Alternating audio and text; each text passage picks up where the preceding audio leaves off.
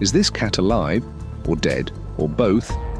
This is the weirdest thought experiment in quantum physics, Schrödinger's cat. In 1935, physicist Erwin Schrödinger imagined a strange scenario to highlight how bizarre quantum mechanics can get. Imagine a sealed box. Inside is a cat, a radioactive atom, a Geiger counter, and a vial of poison. If the atom decays, the Geiger counter detects it, breaks the vial, and the cat dies. But, according to quantum theory, until we open the box and observe what happened, the atom is in a state of both decayed and not decayed. So, the cat? It's both dead and alive at the same time. This is called a quantum superposition. It's a metaphor. Schrödinger was showing how weird quantum rules break down in our everyday world.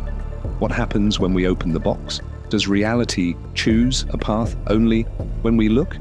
That's the mystery physicists are still debating today. If you thought this was mind-blowing, wait till we talk about quantum entanglement. Hit that like, subscribe, and tell us in the comments what you think is in the box.